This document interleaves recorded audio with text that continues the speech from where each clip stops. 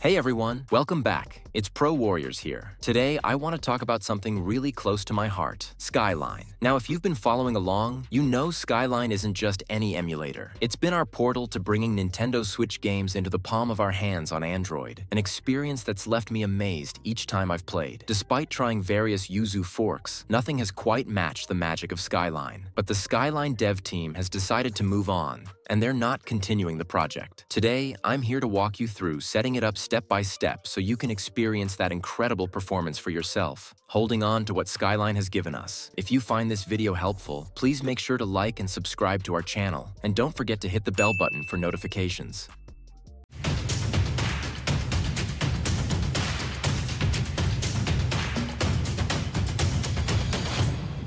When I started working on this video, I couldn't help but feel a wave of nostalgia. Back in the golden days, SKYLINE and yuzu stood side by side, pushing each other, creating a fierce but friendly rivalry. Those days weren't just about emulation. They were about innovation, passion, and a love for the games we grew up with. Yuzu may have emerged as the newer, evolved version, but SKYLINE's legacy lives on, representing a journey we shared together, one that holds a special place in our hearts. SKYLINE's team had to remove all official download links from their site. Despite the removal, those dedicated to finding the emulator can still locate it unofficially. The app's familiar layout brings back memories for users who manage to access it this way. It will ask you to select a folder or directory where it will automatically run your games. In the file manager, go to your internal storage and create a new folder. You can name it something like Nintendo, as I did here. Inside this folder, I'm creating 3 additional folders for GPU drivers, product keys, and games. Now, enter the Games folder, tap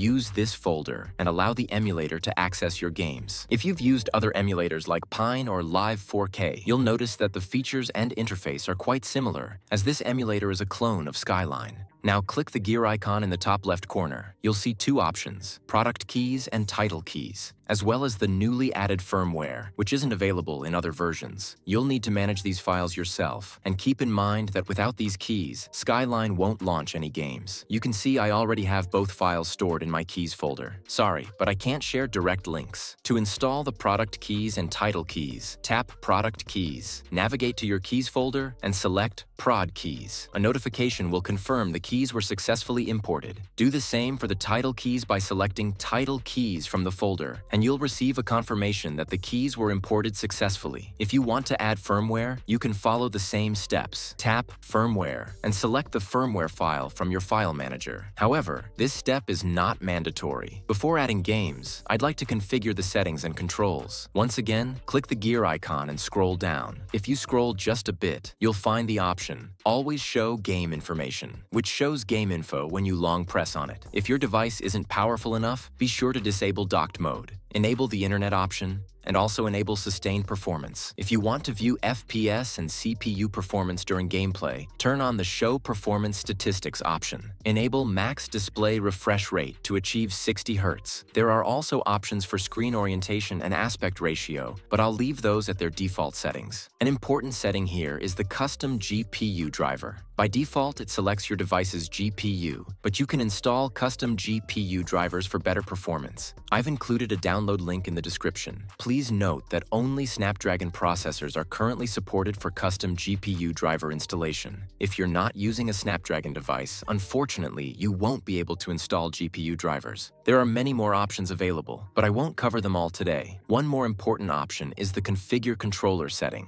You can select the type of controller you're using, and if you have an external controller, be sure to disable on-screen controls. Tap Edit On-Screen Controls Layout. Here, you can easily customize the control keys and place them wherever you like. You can resize any of the keys, adjust their opacity, and change the activation radius. If you need to mark certain keys, you also have that option.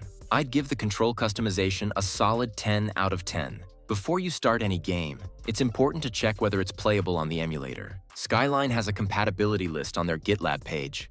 From there, you can check if your favorite game is supported. Make sure to unzip the game files and move them into the Games folder. Now go back to SKYLINE, and if it's not showing any games, just swipe up. It will immediately display all the games you've added to the folder. Now let's play. The gaming experience is so good, you might stop playing on your Nintendo Switch, even if you own one. This version has made significant improvements, and I highly recommend giving it a try. For any additional information or questions, feel free to join our Discord server. And don't forget to like, subscribe, and hit that bell icon for future updates. See you in the next video. Take care.